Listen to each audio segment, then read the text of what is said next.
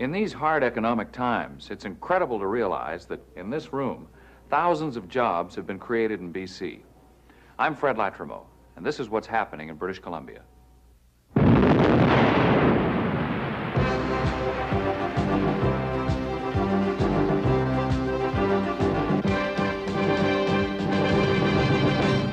The Cabinet Committee on Employment Development is a committee of cabinet ministers who meet regularly to ensure that we can put together a program for employment on the long-term benefits for our people. Industry, union, private investment, the government initiatives, all together, working together to create opportunities.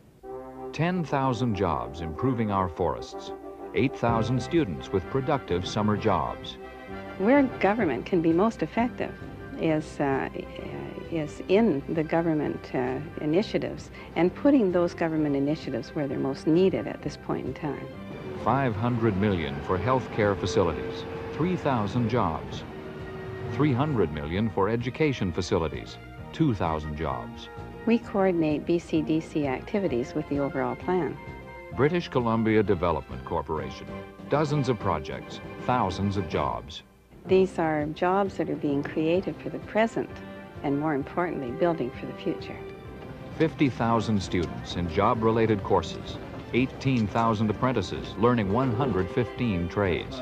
We feel it would be irresponsible to generate this employment without training now for the future.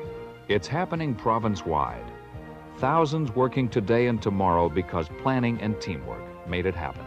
While most Canadians struggle against bad fiscal management and world recession, BC is working. We're staying ahead.